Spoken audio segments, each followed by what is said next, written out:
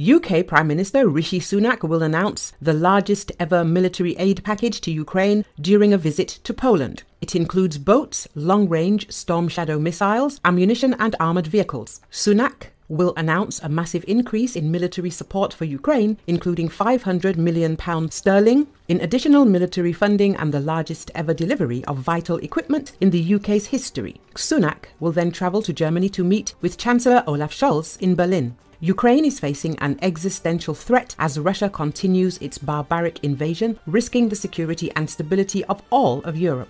The £500 million additional funding announced, which takes us to £3 billion in UK military aid for Ukraine this financial year, will be used to rapidly deliver urgently needed ammunition, air defence, drones and engineering support, the British government said. The largest ever package of equipment from the UK includes 60 boats, including raid and dive boats, as well as naval guns, more than 1,600 strike and air defence missiles, as well as additional long-range Storm Shadow missiles, more than 400 vehicles, including 160 Husky protected mobility vehicles, 162 armoured vehicles and 78 all-terrain vehicles. About 4 million rounds of ammunition for small arms. Defending Ukraine against Russia's brutal ambitions is vital for our security and for all of Europe. If Putin is allowed to succeed in this war of aggression, he will not stop at the Polish border, Sunak said. This record package of military aid will give President Zelensky and his brave nation more of the kit they need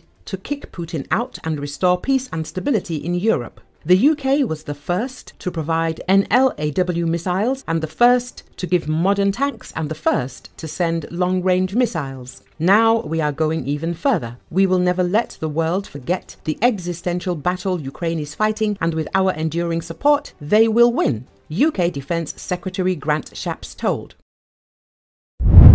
A total of 11 people are missing after continuous heavy rainfall hit many parts of South China's Guangdong province in recent days, the Provincial Emergency Management Department said. According to Xinhua, the search and rescue operations are still underway, the department said, adding that 6 of the missing individuals are from Jiangwan Township, Shaoguan City, while the other 5 are from Dalong Village, Qingyuan City. In the city of Shaoguan in the north of the province, where large areas are flooded and landslides have been reported. Rescuers were sent to relocate trapped residents and transport food and other materials.